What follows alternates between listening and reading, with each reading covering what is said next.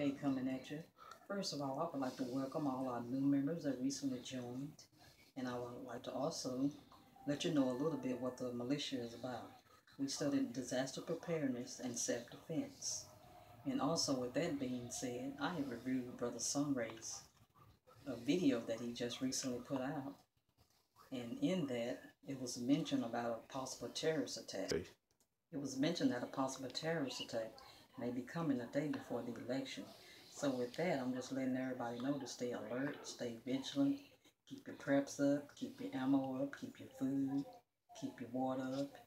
And also, during this time of the season, since it's beginning to get a little cold, I like taking vitamin C, and I also like using fresh parsley and ginger to make teas. They help your immune system, and they also help you with fevers.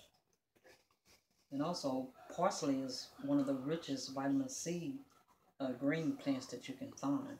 And the way that I make my parsley tea is that I put like a little parsley in a pot, and I put water in it, and I just let it uh, boil.